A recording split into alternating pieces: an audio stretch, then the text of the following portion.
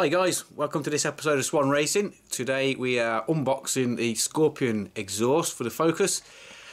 Plan is to do quite a lot to the Focus now. It survived its first year of track days, so now it's been rewarded with an exhaust which we've been talking about for ages. It broke at Cadwell. I welded it up, managed to get it to hold together for quite a while actually, to be fair. But it did need an exhaust, and so now we've got catback Scorpion exhaust to go on. We've got clutch and flow to do in upcoming videos. We've got timing belt. We're going to do block mod as well, so we'll have the engine in bits. Lots and lots and lots to do. But first off, let's do this bit of a look at this exhaust, see where we're at. So as I mentioned, we've gone in for a Scorpion catback 2.5 inch. You know, you can get 3-inch exhausts, but that means then we've got to change the cat, which we don't really want to do at this time. I think eventually we'll probably have a 3-inch downpipe, decat it and stuff like that, but for now we want something that looks nice, easy to fit, good quality with a bit of look. What else was the sort of criteria? Not too noisy, because this thing is a track day car. It would be nice to have something really noisy and aggressive sounding, but it's no fun. Like I said before in my track day videos, it's no good if you keep getting called in for noise and you're fanning about trying to quiet the thing down.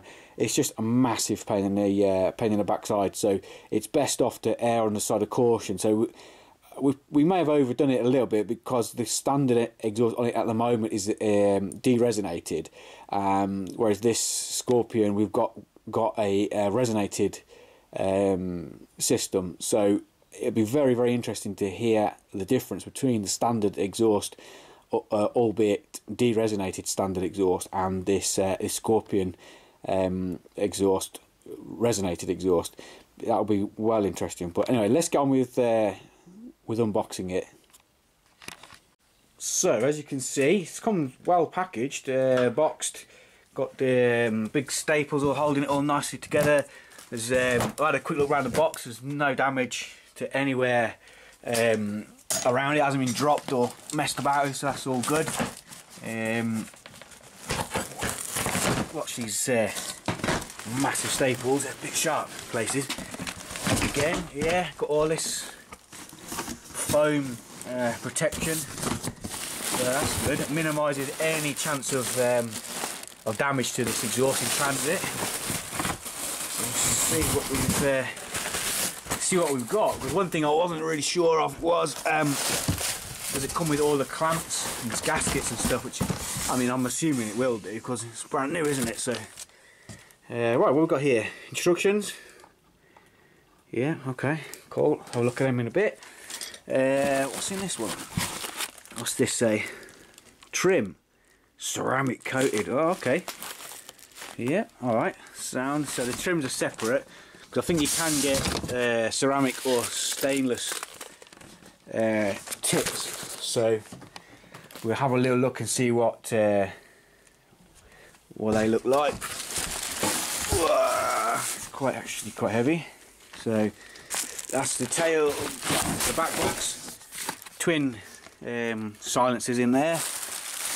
But yeah, so there's our resonated bit. That's not too bad. It's only a small resonator, so it might sound alright. May be able to get de-resonated section as well. Try it out. At least it's in an individual piece. So if we did go to a track day and it was too noisy, we could just put that piece in. So here we go. Fitting kit. Cool. All the clamps in there. So that's basically it. So we've got a back box, twin back box.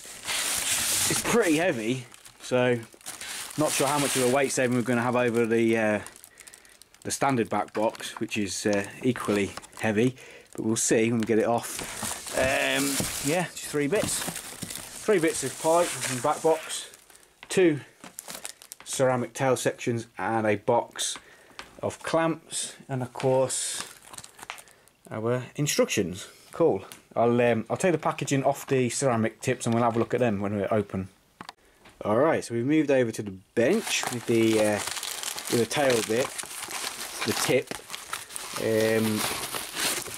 See what we've got, see what they look like. You know what, I'm not really set up well for this unboxing malarkey, am I?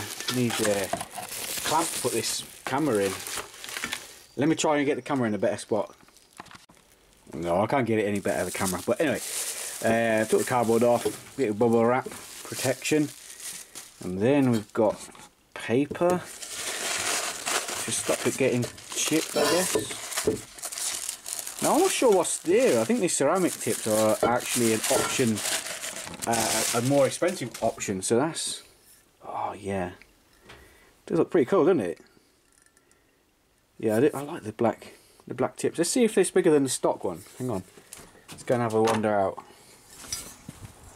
Oh fuck yeah, gonna look loads better.